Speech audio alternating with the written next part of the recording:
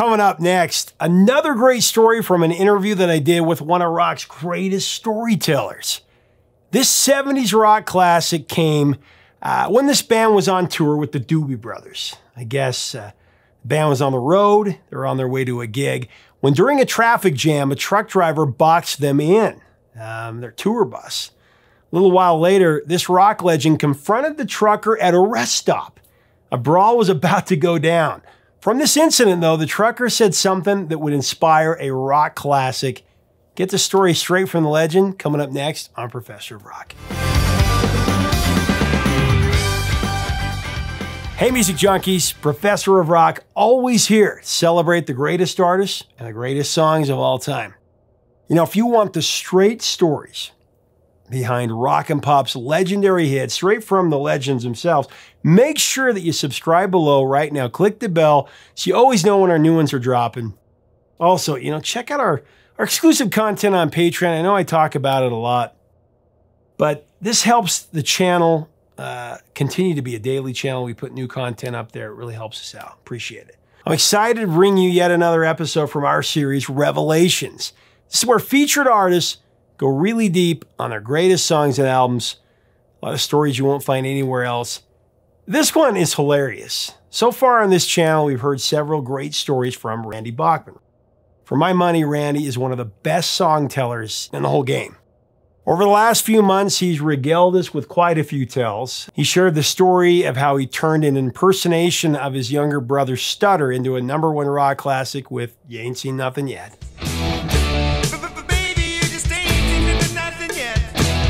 Then he shared how a pizza guy played piano on a song that he never intended to release with Taking Care of Business.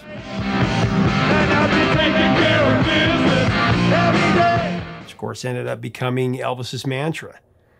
The whole reason that Randy got into rock and roll in the first place was because of Elvis. It's really cool how that came full circle. Then the story of riding these eyes with Burton Cummings when they were part of the Guess Who. That one came while he was waiting for his date to get ready. She was upstairs. He was waiting for a long time, so he just pulled up to her piano and wrote it right there. These eyes are crying. Today, an equally entertaining story that came when he was touring with the Doobie Brothers. This is when he was the instigator of the rock group Bachman Turner Overdrive, or BTO. And this one came from a bout of road rage, actually. It's when he confronted a reckless trucker. He was looking for a fight, but instead he got a 70s rock classic. He's going to tell you the story coming up next. Also, the song was something that he was strumming at the time. And then he said the Doobies were working on the song at the same time. Turns out both bands used similar chords. They have no idea who came up with them first.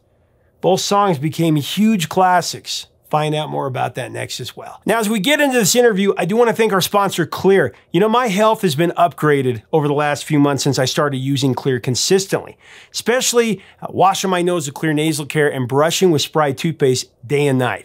You know, most visits to primary care doctors are caused by sickness in the nose and mouth. That's why I wash my nose with Xlear sinus care and brush with Spry every morning and night, and I chew Spry gum during the day.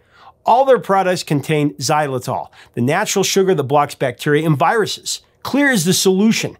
Click on the link below. Leave us a comment on Amazon to let us know about your experience. Start brushing with Spry and washing your nose with Xlear today. Here's Randy. Guess Who fans were really confused and traumatized by your decision to leave the Guess Who. I remember my dad telling me when you had left the Guess Who, how he felt, how frustrated he was. And, you know, especially because the band was on fire. It's been well documented why you left, but that must have been some heavy contemplation at that moment in your life and what you wanted to do about your decision. There was that involved, but I had no choice because I had a gallbladder issue. And every night on the road for 2 solid weeks, at 2 or 3 in the morning, this thing would start up inside of me. I didn't know what it was. And it literally would have blood pouring out of me, both ends, in excruciating pain and not knowing what it is. Like, am I dying? Is this what it is to die? I mean, literally. And I would go into the hospital and they'd say, you got to stay in overnight. We'll give you tests. I'm saying, I can't stay in overnight. I'm playing a gig tomorrow. I got to get up and drive to Cleveland.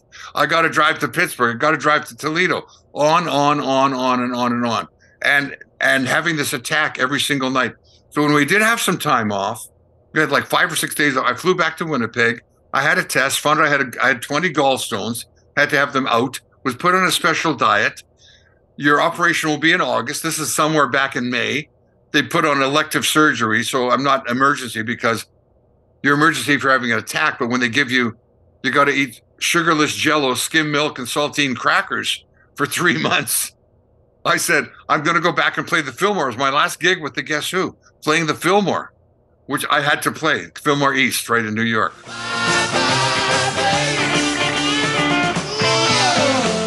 Right.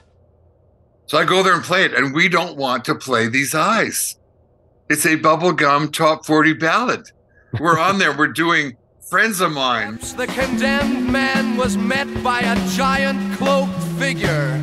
You know, we're doing like incredible, cool songs. Burton's doing poetry. I'm playing guitar. He's playing jazz flute. We're doing everything. And we keep getting encore after encore after encore at the Fillmore. And it's like now 2 a.m. And we go out and Burton says, we literally have nothing else left to play. And one of the hippies yells out, play these eyes. And Burton goes, what? I said, well, we have nothing else. We play it. And the whole film are all these hip people stoned on whatever, Coca-Cola or whatever they're going stoned on, are singing these eyes and hugging each other. It's their high school graduation song. Do you know what I mean? It was like amazing. And so we did these eyes there and found out this is a really well-respected, respectable song. It really is a classic song. It wasn't yummy, yummy, yummy, I got love in my tummy. You know what I mean? Yeah. It was really a good song with good chords and had a lot of meaning to a lot of people and gets played at a lot of weddings and reunions and high school reunions and stuff like that. It's a high school graduation song. It's the wedding song. These eyes have seen a lot of love, but they're never gonna see another one like I had. What was your career plan at that point? Are you kidding? You don't have a plan. You're going to the hospital. Your plan is to get out of the hospital. I get out of the hospital. The band has gone on without me, rightly so, because when I was there, we were making $750 a night. Still with all those hits. When American Woman hit, bam, 10 and 12,000 a night. The band is 50 grand in the hole. American Woman. They get a couple of guitar players. I was straight arrow. I didn't drink, smoke, or do drugs. They were doing everything everyone else was doing. It was party time. They got a couple of guys and went on without me. And I stayed at home and did nothing for a couple of years and started another band because I was going crazy at night. And the band evolved to being Bachman and Overdrive and sold more records in less time than the Guess Who ever sold in my whole time I was with them. And hit #1 again, album and single, I think 74 with You Ain't Seen Nothing Yet and Not Fragile, and sold like another 20 million albums. Here's something that you're never gonna forget. Baby. And you became the only Canadian at that point who had a #1 hit with 2 different bands. Yeah. Done only by Paul McCartney with Wings and the Beatles. Yep. 2 different bands, 2 #1 album and single. Right.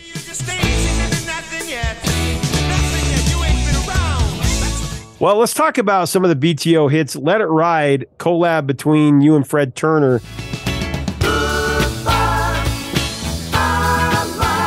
The title of the song was triggered after the band was involved in a traffic accident while on tour supporting Doobie Brothers. Right. Tell me about that, how that song came about. We were driving along on the freeway. Our license plate said Friendly Manitoba.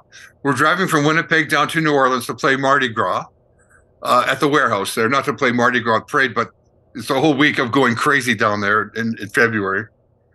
And I was boxed in on the road by 3 truckers, a big semi in front, a semi behind, and they're going like 50 miles an hour. And we're trying to get out of this box they had us in on the highway. Speed limit then was 75. You could push it to 78 and not get a ticket. And we're speeding down to New Orleans. So when one of the truckers takes an exit to a truck stop, we need gas. I'm driving an American Motors car, an Ambassador station wagon, full of the band and all of our gear. And Fred Turner and I are the big guys in BTO. We're going to have a word with the trucker who has kept us boxed in at 50 miles an hour. And we gave them the finger out the window. They went to 35 miles an hour, and we're trying to get to our gig. So we get out there, and I go to the trucker, and I say, man, you're driving so impolitely. You're driving carelessly. He's saying, we're just playing a game with you, friendly Manitoban. The license plate says friendly Manitoba. And he says, it's no big deal, buddy. Why don't you just let it ride? Let it ride. And I say to Fred, what does that mean? What does that mean? He said, oh, it's a trucker thing for like chill out, buddy. It's no big deal. And at the time I was playing around with Anton Dvorak's Piano Concerto in D.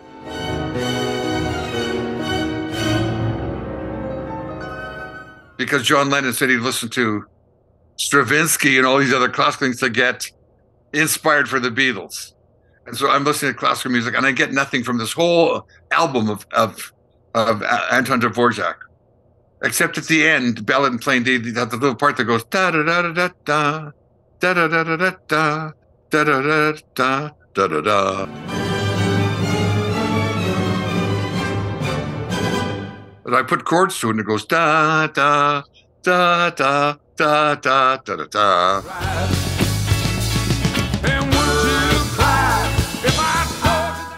I said to Fred, well, let's use that let it ride thing. Let's go, goodbye, I lied, don't cry, would you let it ride? Great.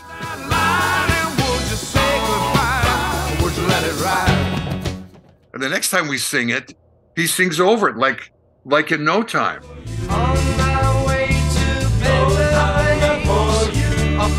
We're going, good. He's going, and would you cry if I told you that I lied? And would you sing it? And we're still singing let it ride. It becomes that response and call thing in this song that everybody loves.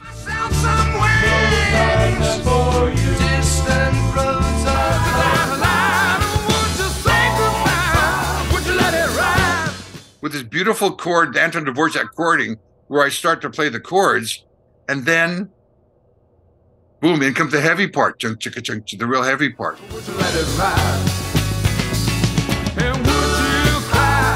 Turner's vocal was incredible. He put his whole body into that performance, man. Yeah. You hear the long version of that on the album. When he's screaming, we go into a breakdown. It's like a Doobie Brothers thing, or Allman Brothers. We go, try, let it ride, do, on the guitar, answering that stuff. And he's going, let it ride. And he's screaming his head off.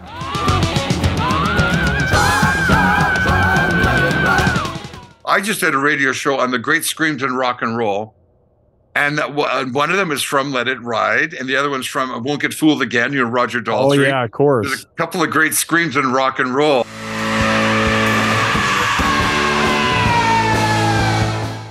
And Fred Turner is in 3 of them.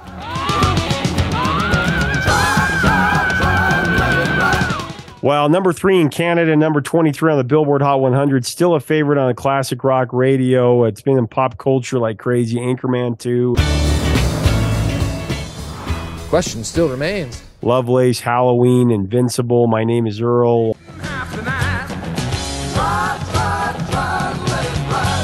Wonder Years, Supernatural, just it's a song that keeps going. What do you think? It's like I'm you. And a Las Vegas machine, or a game in Las Vegas where you let it ride and you double your money. Yeah. Oh yeah, if you can write a song like that. Yeah.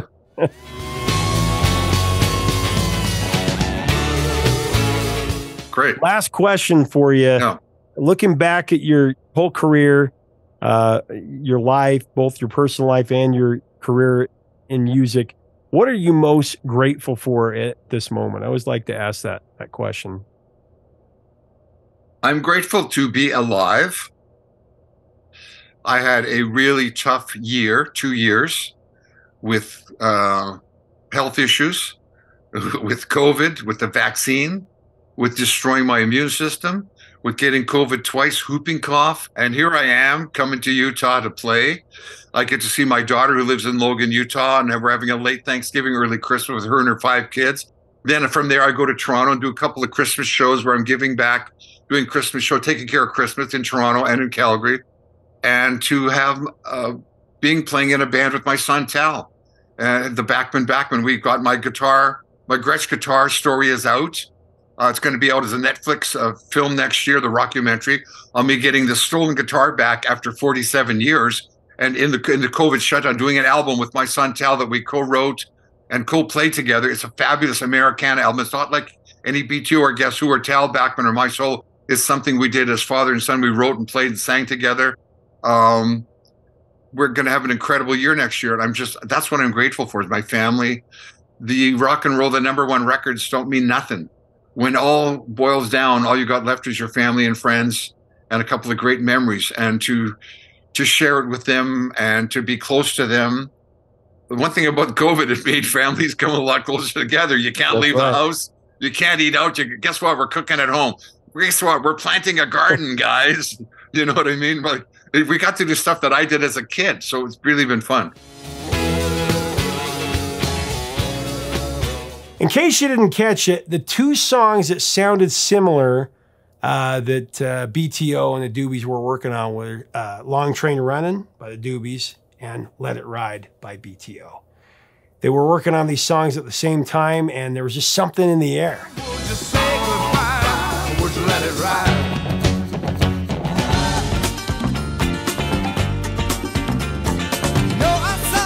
I'll tell you, doing the recent Professor Rock Live with Randy was so much fun. Just one of the greatest storytellers ever. Make sure that you leave us a comment about this song, about Randy Bachman, BTO, Let It Ride. Such a great riff, such a great vocal on this song. The fact that Randy Bachman isn't in the Rock and Roll Hall of Fame, I know I've said it before, but it's ridiculous. They need to get their act together, as we know, on many accounts. Anyway, if you like this, we invite you to subscribe to be part of our community where we kind of complain about the Rock and Roll Hall of Fame a lot, amongst other things, and celebrate the classics. Until next time, 3 chords and the truth, my friends.